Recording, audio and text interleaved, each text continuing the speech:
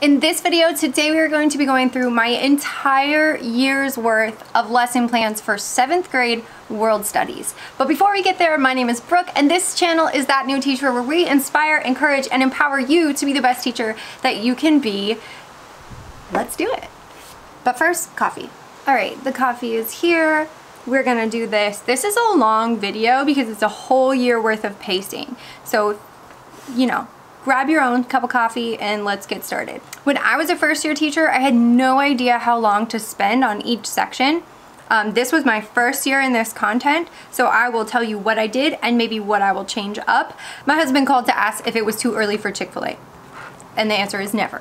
All right, so if you watched my Ancient Civilizations content video, you'll notice it was a lot of lecture, notes, quiz, lecture, notes, quiz, and this 7th grade class specifically was ready for anything. So I experimented a little and threw in some random simulations and different things like that. So I was able to be a lot more creative with this class. And so you'll see a little more of that in today's content. And I'm gonna get caught every single time on this book. The curriculum that we use at our school is by Bob Jones University, the World Studies one. It comes with a textbook. My students were using a hard textbook, and then it comes with an activity manual, and my students were using a digital one. I do not do all of the activities in the activity manual. I mostly use them to supplement and review. Basically, like, I'm going to teach you in class, and then you're going to practice on your own, maybe twice a week, do an assignment from here. The term activity is used very loosely. It's more like matching things, map activities and stuff like that. It's not like there's a lot of primary source document analyzing and stuff like that. So that is what our activity manual looks like, if you're wondering. All right, so World Studies in California State Standards. When I started this year, I made the mistake of assuming that my textbook was based off of state standards and it was exactly what I needed to teach in order to cover all the state standards fully. I was completely incorrect. There is so much extra. It does cover all the state standards, but there's so much extra in here that I did not need. So I was pushing my students and pushing myself to get through every single page of this book, and it was completely unnecessary. So the first thing I would suggest for you, for if you're planning out your pacing, is to figure out what part can you cut, what part do you need. If you're hearing birds in the background, it's because I'm in my garage. It looks like a nice little, you know, indoor little side of my home, but it's the garage. All right, let's see how we got started. If you watched my 6th grade video, you know that I started the year with COVID. So I did not get to go to the in-service week. So that would be the first week of school for me, would have been meetings and working in my classroom, and then we have our back to school night during that week. I was not there. I recorded a video for them. And then the first 3 days of school are Wednesday, Thursday, Friday, and I missed all 3 of those days because my quarantine was not over yet. This was in the days of the extended where you had to have like the super long quarantine. It didn't matter. I was so sick. So I had big plans on what I was going to do, but I had to make very sloppy sick day sub plans that they all survived and they got on Google Classroom without me. But so the things that I had planned to do was kind of do this revolving seating situation where they, you know, sat according to their birthday or according to their height. And then when we got back, I would make it more assigned and more structured after those first 3 days of kind of hopping around and observing who they like to sit by and who they work well with. One of the things I do at the beginning of the school is make them have name tents where they can have their name and I can learn their name. They bring it to school every day for about a week, and then hopefully I can learn 140 names in a week. I planned to play a get to know you bingo and do a digital stations activity where they would go through the stations on Google Slides and do a syllabus, a scavenger hunt, a sign up for different resources that I use. Maybe if you use like Nearpod or something like that and you need them to connect those, that's what I was gonna do for like Flipgrid and things like that, and do an all about me student survey. And those were supposed to be the first 3 days of school. It didn't look like that at all. It was spicy. The second week of school, the first full week of school, I jump into content. I was going to do an investigate the teacher activity. I was back at school, but I was feeling terrible and I was not ready to do an activity in a room full of students that I hadn't met yet and have them walk around my room and investigate me. I wasn't ready for that. So we jumped into a why do we study history assignment. I tried to get them onto our digital platform for our activity manual. This went really badly. It was their first time using this platform as well for the company, and it was my first time using the platform. It ended up taking about 2 days of having them do like fake assignments. I call them fake because I wasn't grading them, and it was mostly just to teach them the process of turning in assignments. So they were typing in fake answers. Like I was just like giving them an assignment on this platform and then be like, okay, you're gonna type A, B, C, D, E, F, G, and then turn it into me. This is how you know it's turned in all the way. It's kind of a little bit of a confusing process, so I took 2 days, and it took even more. It pretty much took 2 weeks really to get everyone fully on the platform, but I took about 2 days doing that. So again, I went perfectly by our textbook thinking that I needed to. So our textbook starts at the beginnings of the human race and talks about like the beginning of people and earliest human history, and it kind of brings in that history of Israel. It's a Christian-based curriculum, so it's going to bring in some of that content, going over different covenants from ancient Israel. It ties into what they learned in 6th grade. I don't know if it's actually necessary for 7th grade standards. It might be something I cut next year, but we did spend a week on that first chapter covering these things and talking about how it all went through. And then it talks about the early spread of Christianity, and this does actually tie in to state standards and like into Rome and Roman persecution and things like that. So we pulled that in, and for that I showed, if I remember right, I showed some videos from Mankind, the Story of All of Us. And then after the first full week of school, I'm giving my students a taste of my pattern of the way that I divvy up the work is basically we're gonna learn, we're gonna take notes, you're gonna use those notes on a quiz every single Friday. Every Friday that we have school, you will have an open note quiz. If there's no school on Friday, it might be on Thursday or you might be off the hook. But if it is a Friday and we are not taking a test or just took a test the day before, you will have an open note quiz in my class. So at the beginning of the year, they're like 5 questions long and they're really short. And then as we go through the year, it starts to be about 12 questions long. I found that 12 is the amount that my students like. They don't like when you only miss 1 question and then you end up with like a D. They don't like that. So like a 3-question quiz would, it sounds less intimidating, but at the end of the day, their parents getting that notification on the grade program that says, oh, your student got a D, and they're like, I only missed 1 question. So that is how I check progress throughout the school year. On to the second full week of school, the 3rd week of actual school, and it's bringing us into September. I closed out chapter 1 pretty quickly and gave them a chapter 1 quiz. I won't be giving that again next year because that's confusing to them. I already give them quizzes. I didn't want to call it a test because it was such a short chapter, like we only spent 4 days on it. I'll probably just continue on and not assess that fully with like a very serious quiz test thing. All right, which brings us to the first really full chapter of study, which for us is titled The Rise of Islam, and it's all about Islamic beliefs and Islamic advancements in technology and mathematics and things like that. That is definitely heavy in the state standards for California, so it's nice to get that done right away. We talk about the 5 pillars of Islam. What else do we talk about? We talk about the culture of Islam, technological advancements, philosophy. We talk about the Byzantine Empire and how they interacted. And that is it. And then it actually starts our full unit. So I spent about 2 weeks on that Islam study, that chapter, and then we did a test. I didn't spend a full week reviewing for that test because it is a smaller test, but maybe spent about 2 or 3 days reviewing and then gave them their test. And then we went on to the next unit. And the next unit is Sub-Saharan Africa. My students were really excited for this chapter. So first we talked about African culture, which is like agriculture, crops, livestock, things like that. Because we're talking about like year 500. No, year 0 to 1600. So we're talking about pretty early. We talk about ironworking, the importance of extended families. These are the things we're talking about in culture. We spend about a day on culture, maybe 2 days on culture. And then we talk about Eastern Asia, and then we spend a day on Mansa Musa. The kids really like to hear about him being like the richest person ever to have lived. So I show a video on him, and then so we talk about Mansa Musa for a day and commerce and things like that. And we divide Africa regionally into the east and the west are the areas that we're focusing on mostly. And then we go back and circle back to the expansion of Islam a little bit and how that affected Africa. When we're talking about the East, we're talking about trade and Zimbabwe. I honestly stretched it. Like we could have my kids were super excited about Sub-Saharan Africa, so I wanted to spend more time on it. We probably could have finished it in 2 or 3 days, but they really liked it, so I went deep and found some like deeper things. I showed a TED Ed video about Mansa Musa and things like that, so I tried to really stretch this chapter, and then I gave a test on it. Next year, I think I'm gonna group Africa and Asia together and do them as like a mini unit, or maybe even just do unit tests instead of, I did a test for every single chapter because I thought that's what you were supposed to do, right? But now that I'm looking back on it, a lot of time is lost in that review test thing.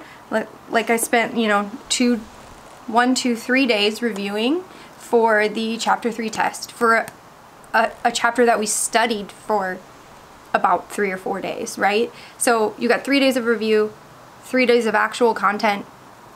It stretches it out. So I think I'm gonna find a way to do less tests next year, or maybe group more cultures together and do like larger unit tests next year. I wasn't ready for that when I was at this point in the year, in the school year. I wasn't quite like aware of how that would feel, like spending that much time reviewing. So that's one thing I would change. And then we're in about the end of the year. At this point, we're about to the end of September, and we are in chapter 4 of our book, which is the expansion of Asian cultures. We spend a day on commerce in China, which is like agriculture, population, growth of cities, things like that. And then we go to innovations the next day, and we talk about trade. So we spend about 2 days there on China, and then we're gonna spend a couple days in Japan. We talk about government, religion, Shintoism. This should kind of be a review for the 6th graders because we covered these cultures and these religions in 6th grade. We also talk about Vietnam, Cambodia. And then we get to the rise of the Mongol Empire. I like talking about the Mongols because 7th graders like learning about the Mongols. And I don't know, just like talking about their fighting tactics and things like that. It's just something to spark some excitement in the kids. So we spent a good time like sitting there with the Mongols, talking about their fighting tactics and what it would have looked like when they were sieging a city and their pretend retreat tactics. The kids really liked that. So we stuck with that for about a day and a half, and then one of the quiz days and a half, because it's really only like 3 pages in our textbook. It's 4. It's 5, right? So we spent a couple days sitting with the Mongols because they really liked the Mongols. And then we go to the different kingdoms in, I think it's Southeast Asia. And that pretty much wraps it up for our Asian cultures. Oh, and for the Mongols, Crash Course has a really good video on the Mongols. So I split that up over 2 days. Crash Course videos are great, but he talks really fast. And for a middle schooler, it's hard for them to gather all that information. They start just glazing over and like, it's just words flying around them. So I like using Crash Course videos, but I like splitting them up into manageable chunks. So now we're in the first week of October. It looks like I introduced CNN 10. I don't do anything extra with CNN 10. It's just kind of, I don't want to use it as a filler, but it can be a time filler. But actually I want them to engage with current events, especially if they're a reflection of what we're studying or what we have studied. But I don't make them do an assignment about it. I want them to be excited to learn about current events. So I throw in a CNN 10 video once a week, once every other week, just for fun learning, right? So they get excited about CNN 10, and that's that. We're finishing up chapter 4, doing some vocabulary review and stuff like that for the Asian empires. And then did I give them a test? Let's find out. I did give them a test on chapter 4 because I was so serious about testing every single chapter. So we did a CNN 10 and a booklet review. I make my own booklets. I don't regret it ever. I feel like making booklets and gimkits and quizzes and Kahoots raise my students' scores. A lot of history is memorization, and if I can give them a tool to help them memorize, then I'm going to. And then it kind of secretly gives away some of the test questions and answers, and like, I don't give them all the test questions and answers because you got to do work for yourself, right? Aha, next was the emergence of European culture. California state standards focus very strongly on European culture, and it's also really boring. So it's kind of hard So I like the way that our curriculum breaks it up. You talk about Europe, then you circle around to other parts of the world, then you talk about Europe again, and then you circle around to some other parts of the world, then you talk about Europe again. So that's kind of how it flows for our curriculum, and I followed that, and I'm going to do that again next year. This section is going to talk about feudalism. We spent a day on feudalism. I love to talk about feudalism. No idea why. I don't actually like feudalism, but for some reason it's fun to talk about, and the kids get it. It's like a concept that can really click, and they can feel like they got challenged and also rose to the challenge, where they understand the hierarchy, the social hierarchy. The next day was about papal authority. My kids had a hard time grasping that for some reason, so I'm going to look at it differently next year. We just did lecture notes style. I'm going to have to find a way, maybe a simulation or something, to help them understand papal authority and how important it was to Europe at that time. Then we talked about the decline of feudalism for one day. And then we talked about the Crusades for a day. I feel like it was longer. I remember drawing pictures on the board of the Crusades that were terrible. Okay. Yeah, we spent one day on the Crusades. And then the next day about money, culture. The next day, art and literature. And then we had a day, it was supposed to be one day on calamities, which is like the Great Famine, the Black Death. I have a particular student who that was going to be a hard topic for them, so I split it into 2 days, even though it didn't need to be split into 2 days. But when I do it again next year, I'll probably combine those onto the same day. The Black Death is 1 page in our notebook, and I don't need to sit there and spend a whole day on that. We had a quiz and the unfair game, which means the test must be coming up on European culture. So the next chapter that was going to be covered was Renaissance and Reformation, and to be honest, at this point, my students were bored and I was bored of Europe. So I skipped it. You can't skip it because it's definitely in the California content standards, but I told the kids I would circle back to it with different activities, and that's kind of what I did. I sprinkled some random activities, like on a day where I just needed to do, I think one of the day we did like tweets that Martin Luther would have made if he were alive now, and nailing his 95 thesis to the board. Just like random activities like that, which is mini lessons, is how I taught Renaissance and Reformation. I did not do the chapter. I moved on because we needed to get out of Europe quickly. So then that brought us to the unit 3, and this is one of the things I would do differently. Instead of testing each of those chapters, I think I'm just going to do unit tests. Unless there's a chapter that I really feel like needs that assessment, I'm just going to do unit tests next year for my 7th graders and that whole unit. So the next unit is called Dominant Powers in Europe and Asia. It's unit 3. It covers European exploration, Europe colonizing the Americas, transformations in European culture, Oceania and Australia, my favorite chapter, empires and Eurasia, empires of Eurasia. Again, super Eurocentric. So I tried, when we do the European exploration, I tried to focus less on the explorers and more on the people that they were exploring, if that makes sense. So we started off with North America, and we did, let's see, 2 days on Native Americans, and including like the Mayans and the Aztecs. And then we talked about navigation. We just spent a day on navigation, like what does that look like for an explorer at this time? Because us, we can hop on a plane and explore anywhere we want. I can go explore Paris tomorrow, right? But we talked about navigation and the tools they would use, astrolabe, compass, different things like that. And then we spent 1 day talking about early European explorers.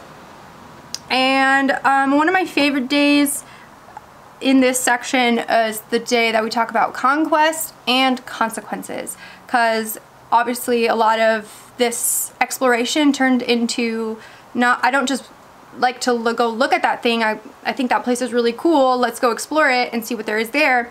Now I want it, and I want it for myself. And what did that look like, and what were the consequences of those choices? So we spent a day on that. The next day we did a video from the Story of Mankind and a review. The Story of Mankind for all of us.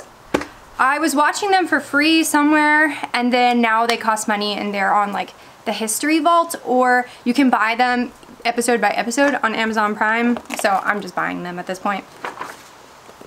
I know some teachers will be mad that I'm buying things. I don't know. If it's going to save me time and it's going to help my students understand the concept better, it's worth it to me.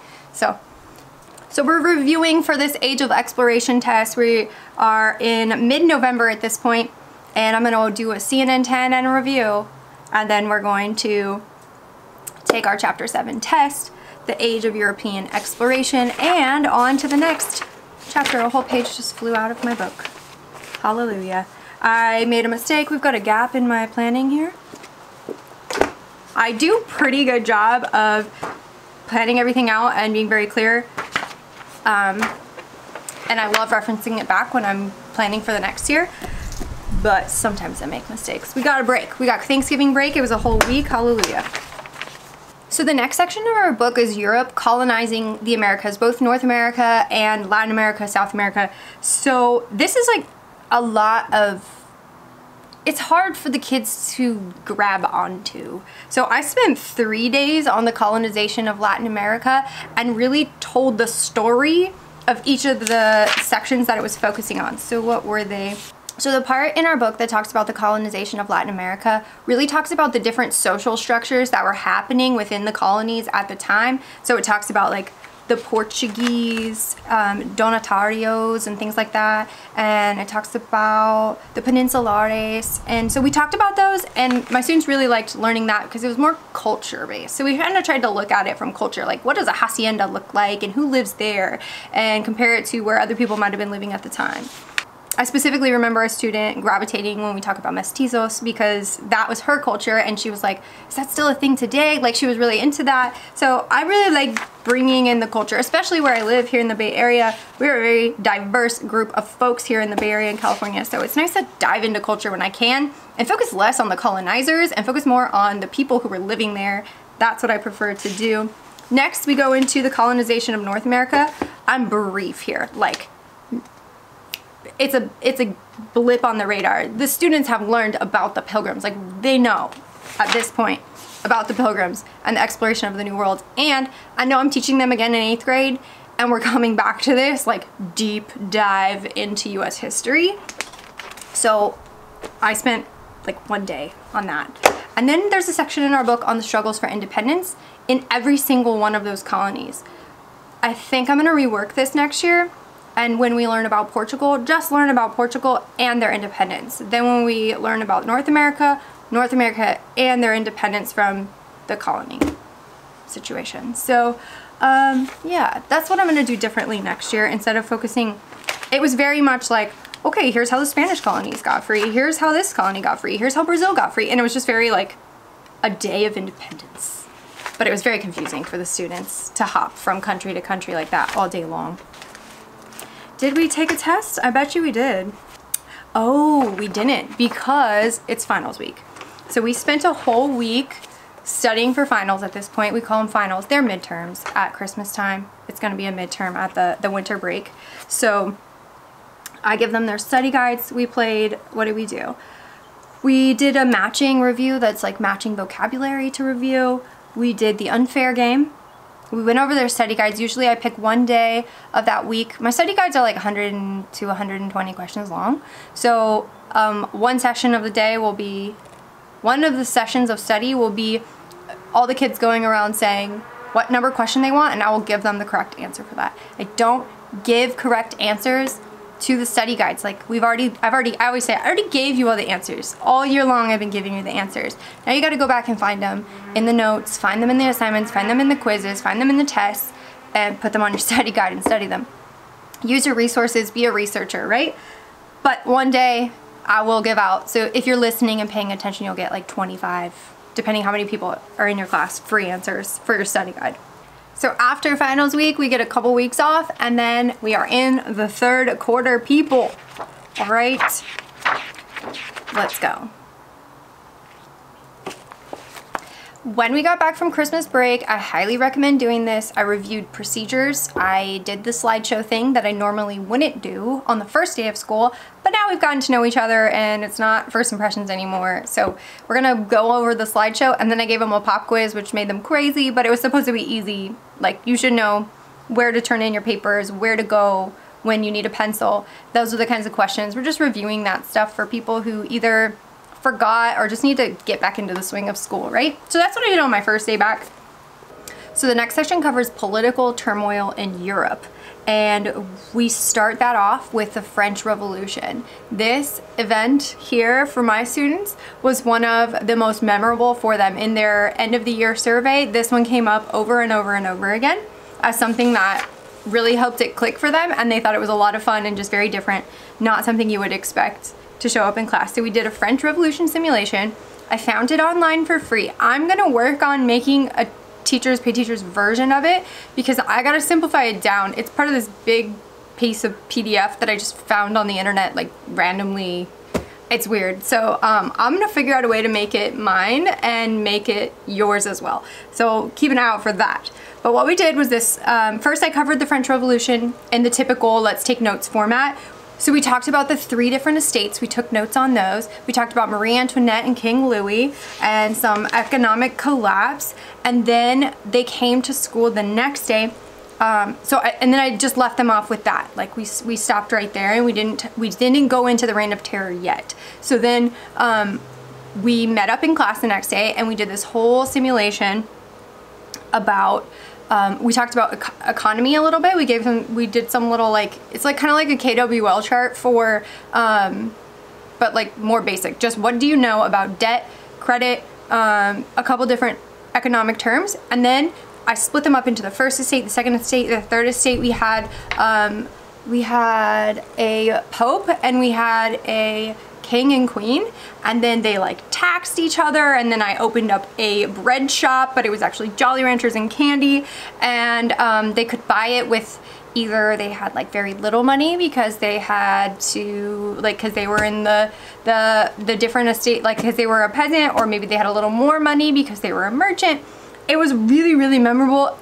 A lot of fun. My students did great. It was fun. I loved it. So we did a simulation on the French Revolution. That took a whole day. And then the next day, the standards call for students to contrast the French Revolution with the American Revolution. I don't think that's fair because they haven't learned the American Revolution yet, besides maybe in 5th grade, according to the standards, but we go over that as best we can in a day. And then the next day we did a quiz and we talked about Napoleon. And we are into March. We talked about the foundation of industry, and then I did on that Tuesday, I did a little bit of Mankind, the Mankind video, episode 9. And we talked about Edison, and we did a map of Europe. So this day was no new content, it was just kind of filling in some of the gaps there in their learning. Then we talked about expansion and reform. We're talking about social reforms and stuff like that. And then we played the urban game. If you haven't looked up the urban game, do yourself a favor. If you teach the Industrial Revolution in Europe, the urban game is a lot of fun. It definitely came up in my student survey as a day that people hated, but at the same time you still learned, right? I don't know. They hated it in a love-hate relationship kind of way. Urban game, look it up. Open note quiz, as always, Friday. We did CNN 10 and an open note quiz. Papa. All right, next we went into the end of slave trade, and then we spent a day doing an Industrial Revolution timeline. I had the students look up different things that had been invented during the Industrial Revolution in Europe specifically, and then they had to put those on a timeline. They had to pick 10 things. They had to draw 3 of them. I just made it up. There's no Teachers Pay Teachers, there's no download. I just made that up on a regular blank sheet of paper. Take it, it's yours, free of charge. Then the next day we did some Jeopardy review and did a letter from John Wesley as a primary source analysis. And then the next day was one of those Thursdays where we have an open note quiz because there's no school on Friday, and their timelines, their Industrial Revolution timelines were due that day. 7th grade, we got CNN 10 and Brooke the next week, and their chapter 13 tests. I almost always give tests on either Tuesdays or Thursdays. That's just my personal preference. I feel like kids don't remember when they come to school on a Monday. Also, I don't expect them to study over the weekend, but that's just me. And then Fridays, we're gone. We're done. None of us want to be here. We're not going to study for a test and take a test well on a Friday. But that's my personal experience with my students. Then the blessed assurance happened. At this point, we have covered everything that the state of California expected us to cover. Part of the beginning of my school year was beautiful because we pushed through the content well, and my students in 7th grade were able to take that and run with it. But it was a lot, and I will slow down next year for sure. But then at this point, we were free to learn what we wanted to learn. So outside of the California state standards, I asked my students, what in your book, because there's still a whole chunk of book left that California doesn't expect them to learn until high school. So I was like, what in your book do you want to learn? And I just sent out a Google form and asked them what they want to learn. And of course, because they're middle schoolers, they picked war. So they said they wanted to learn about Africa, and they wanted to learn about World War I and World War II. So I read to them out loud A Long Walk to Water. I read to them out loud A Long Walk to Water, and that was how we covered what they wanted to learn about Africa. So we got to walk through that book. I love that book. It's perfect for 7th grade, 6th grade kind of age group. It's exciting, but not like overly graphic. And it's true. So then you can even do follow-up assignments. I think next year, if I, you know, stretch this a little differently, I'll do some follow-up assignments where they get to learn more about the true stories of what happened. So love that. Long Walk to Water was how we covered that. And I just did that as a read aloud, a chapter here, a chapter there. It wasn't any kind of, no follow-up assignment, no test, no nothing, just for fun reading and learning. And then we did units on World War I, World War II. I bought these units because I wanted it to feel different since they were picking it. And I just wanted to get away from this and from the PowerPoint slides and the this and that. So I bought the World War I and World War II units from Students of History on Teachers Pay Teachers, and I do not regret it for a second. I bought the whole unit bundles, yes, with my own money. Yes, you can write it off on taxes later, but you don't get it all back. But it was fun, and it was less work on me because there were really good activities built in there, really beautiful PowerPoints built in there. So 10 out of 10, highly recommend. All right, so we started World War I. We spent a day on World War I causes, and we did the new weapons of World War I assignments. My students were really not familiar with World War I. They were interested, but not familiar. Most people know more about World War II. Then we talked about the Zimmerman telegram, and we did some more of the events in the note-taking part of it. We did a quiz, and I started Long Walk to Water that day. The next week, we talked about when America enters the war, and we did an over-the-top activity. Over-the-top is an online game that your students can play, and it's kind of like they walk through different things and they can make decisions that will affect their outcome in the war. To be clear, trigger warning, some students will perish in the war. So be ready for that if that's not gonna fit your students' ability. Then we talked about the Spanish flu. It looks like I flip-flopped these 2 days for one reason or another. But we did CNN 10 and we did this Spanish flu group work. There's a stations activity in that bundle where they went through and saw primary sources from the Spanish flu, and that was a really cool activity. We read Long Walk to Water, and we finished our World War I notes the next day. And then we did an open note quiz in Kahoot and had no school on Friday. We're getting our way into April now. I had said we were gonna do a post-war map of what the countries looked like after the war. We didn't get to that. I cannot remember why, but we just did this vocab matching review, CNN 10 and GimKit, and we had our World War I test. And then following our World War I test, I did a movie called The Lost Battalion. It is a made-for-TV movie, so it's rated TV 14, but there's not a lot of crass language. There's some, but it's like, I teach at a pretty conservative school, so I have to be very careful, and it suits the needs of that if that's something you're looking for. It's called The Lost Battalion. My students got really into it, more than I expected them to be into it, screaming at the TV, but it was good. It took about I wrote a note for myself next year, 3 full days, so I must have given it like 1.5 or 2.5. It needs 3 full days to get through the movie. And I bought on Teachers Pay Teachers a viewing guide and then edited it down. I usually do a viewing guide on the first day of a movie, and then the following days I just let them watch it. So I did say, like, I'm very careful about how I show films, and there's always going to be an assignment attached to it, but I try not to make it every single day of the movie. Like, let them watch it and get sucked into the storyline, right? Then we went on to World War II. Again, still working in the Students of History unit bundle. We spent 2 days on the rise of the dictators. So we talked about Stalin, we talked about Mussolini. We talked about Hitler. Who else? Hideki Tojo. And there was more on there. There's more to learn about dictators, but I can't remember off my head. But they do this pop-up activity where they're literally rising off the paper. You cut them out and take notes on it. It's very interactive, pretty cool. Then we talked about appeasement. We did an assignment where they read and reflected on appeasement and what it looks like as a political policy. How do we practice appeasement in our own lives? Like maybe trying to get your brother off your back or something, right? Read Long Walk to Water some more. That was the reading analysis on appeasement. So I must have done notes on appeasement and then done the reading analysis the next day. Then we had a break for testing, standardized testing, a week off, and then a week off for our spring break. And then when we came back, we went to the Allied leaders, and that was 2 days of notes with a little bit of Long Walk to Water. And I really like doing illustrated vocabulary assignments where students have to put in a definition. So I gave them some World War II vocab. I think this came from the Students of History stuff too. It had World War II vocab. They had to go find a picture online, paste it in the slide, and then write the definition on the side. Students want to copy and paste definitions, but otherwise I still think it's cool because it gives them an image in their mind of what the different things were, like what was Operation Overlord and stuff like that, things that they wouldn't normally have a picture for in their mind. Then we took notes on, so 2 days of Allied leaders. I had a video. I gave myself no other details. Note to future self, write more words.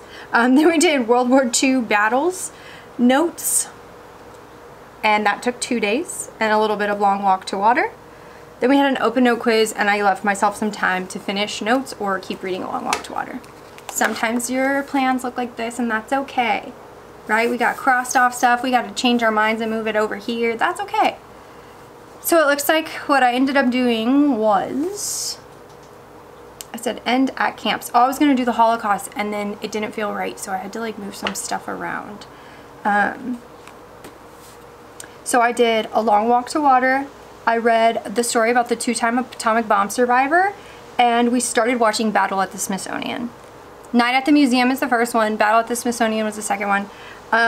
This one, I was mad at myself. I never finished that movie with my kids. I hate doing that. I hated when teachers did that, where they like started a movie and never finished it. So to my 7th grade class of 21-22, I deeply apologize for not finishing that movie with you. Okay, we ended up having a spiritual formation day, and that kind of ended the movie. And then, oh, groups that contributed. I loved that activity. There's a minority groups activity in Students of History. I had the kids sit in groups of like 6, and they each got assigned a minority group that contributed to the efforts of World War II. So one of them was Rosie the Riveter, representing women in the workforce. We had the Navajo Code Talkers, we had the Tuskegee Airmen, and there were more. So we, each student group learned about them, and then they went up and presented to the class. It went good. It went pretty good. I was impressed. Then we went to Washington, D.C. Love it. Then we had to come back and try to learn. And we were getting ready for our World War II test. So they had their study guides before we went to Washington, D.C.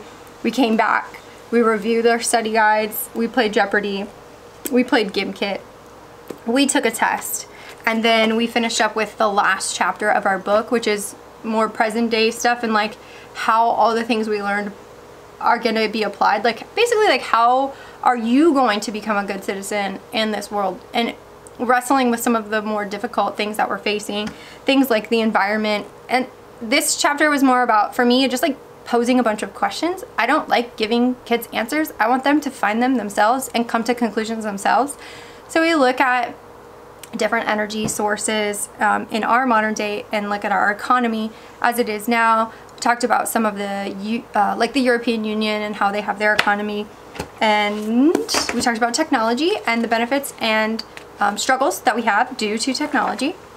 A benefit here, me and you talking right now. We talk about politics and religion, and then we are on to studying for our finals. We get 1 week of studying for finals. Again, if you watched my first one, I had said we were going to do a 1-pager. Every time this year I said we were going to do a 1-pager, I didn't do it. I don't have a good reason why. It's just how it worked this year. So I said they were going to do a 1-pager and study. We just studied. That's it. studying, review game, study, review game, review game, review game.